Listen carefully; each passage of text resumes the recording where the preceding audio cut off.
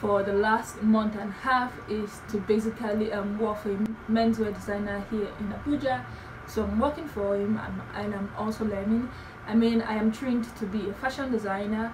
So ever since my arrival in Nigeria, usually when I talk to people and they say what do I do, and I say I'm a fashion designer, and this is like from men, right? And it's like, do you do menswear? And it's just so disappointing that I can't make a traditional menswear. So I took that as a challenge to go through this course, and so far the course has been going quite well. So basically I come to work 3 times a week, and the rest of my free days I do my own things, and I sew for women too. So I just want to say that my boss is a Muslim, so he's male and he's Muslim, and people that walk around him are also Muslim. So one of the strict requirements that I had to follow was to, you know, I have to be conservative. So basically when I'm coming to work, it has to be like a, see, like a baggy outfit. So this is an example of what I would usually wear to work, and long pants like that, and then I've got socks here like that. Now socks is because in a Muslim business place you can't come in with your shoe. All of the shoes are always outside, but I decided to always wear socks inside my shoes, so I can just walk around without using my bare feet. But so far my course has been going quite well, and I'm learning so much, and it's just refreshing. I'm really enjoying menswear because it's compared to women's wear, it's basic, it's straightforward, and you basically repeat a lot of things. It has to do with reputation, it has to do with neatness, it has to do with accuracy. I come to work by 8:30 and I finish by 5 p.m. but most of the time I notice that I come to, like, I would always arrive 10 minutes late. Majority of the time I would always do that. I've been trying to kind of like correct that, but I do commute from my area at the outskirts of town, and then I come to town every single day. Now why I'm doing this is because my boss has already gone to mosque, and so they do like around 1 o'clock. I know they go to mosque, and I think around 4 o'clock too. But the mosque time that I am always looking forward to is a Friday on, which is like the Salah. It's like a big prayer time, so it's an hour, so that gives me enough time to be able to kind of like, you know, play around the shop, relax. Sometimes I even nap. So that's like one of the benefits of working with a Muslim.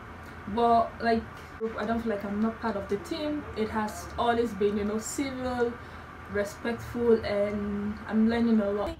I am done for the evening. The first place I'll be stopping at is the mall, and after the mall I'll be picking out, I'm going to the mall to pick up some stuff, and then from the mall I have a candlelight service. We lost a fellow hiker, so majority of us will be attending the service. So that's what the rest of this vlog is going to be. I am waiting for my boat ride right now. The more you get your percentage. Yeah, the more they pay you. YouTube is difficult, a girl like. Where are you from? Oh. Where are you from, Oga? It's for you. You're going to love it. Enugu is the best state I've been to in this whole Nigeria so far. Like, seriously? Yes, I'm telling you right now.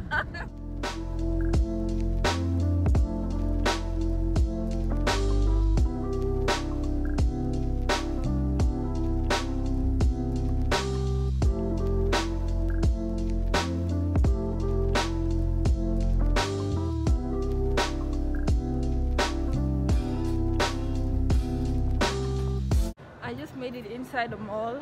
So the first place I'm headed to is Miniso, and Miniso is a Japanese brand, and I know Miniso in the Philippines. I never knew I could ever find Miniso in Nigeria.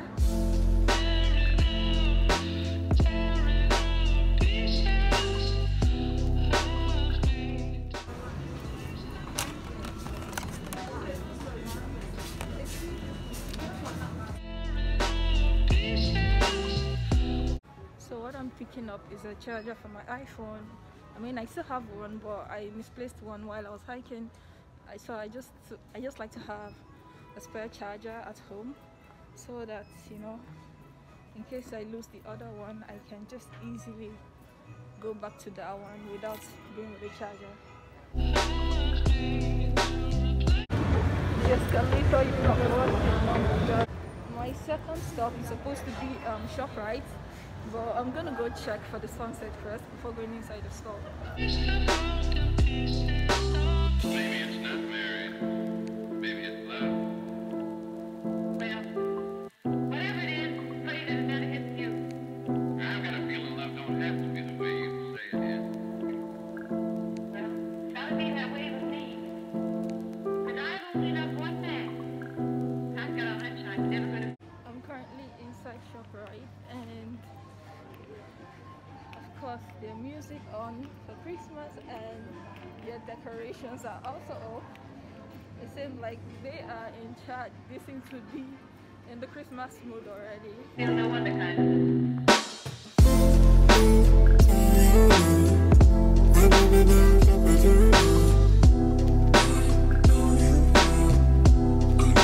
So what I'm looking for is this power surge plug, and it is freaking expensive in here.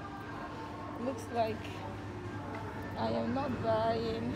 Feel no wonder kind.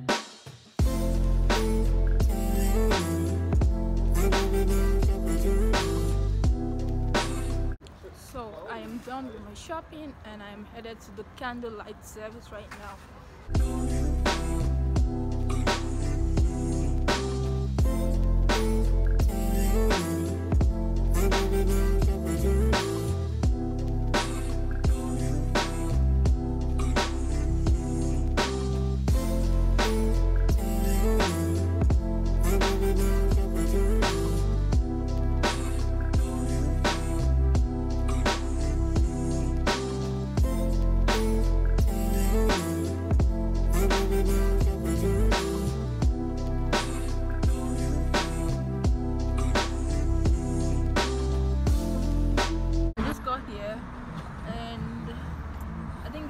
First time that I'll be coming to this area, and a popular spot also known as Junkyard is also located here, but I need to find where my other hikers are, where my friends are, and that's the mission.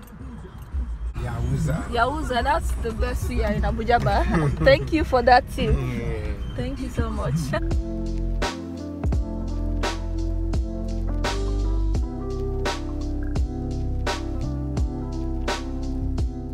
To honor our dearly beloved friend, sister, daughter, Miss Grace Osman. Round, please. Make sure you are having your candle.